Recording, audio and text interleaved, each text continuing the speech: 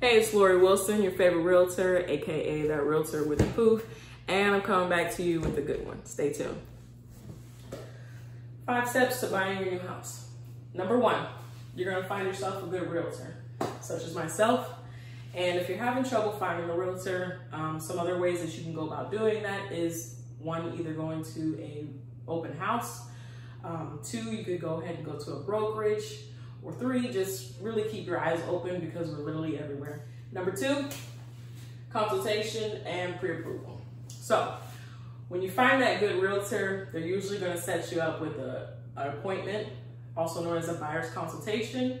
And basically that's just to make sure that you and the realtor are on the same page as far as the criteria that you're looking for in your next home.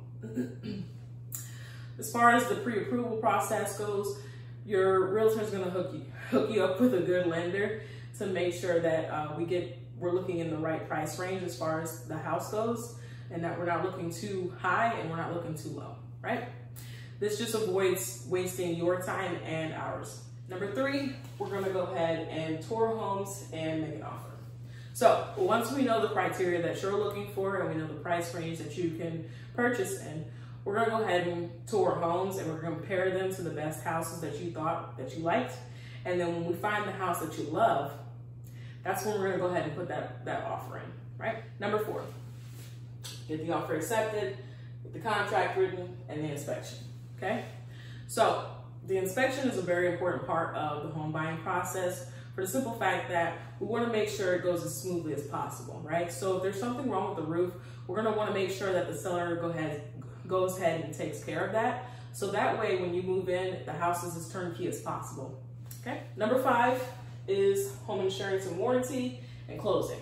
Now, the home insurance and warranty are completely optional. However, I do recommend that all my clients get a home insurance and warranty for the simple fact that it's just very important to do. And I will touch on that more in another video, so stay tuned.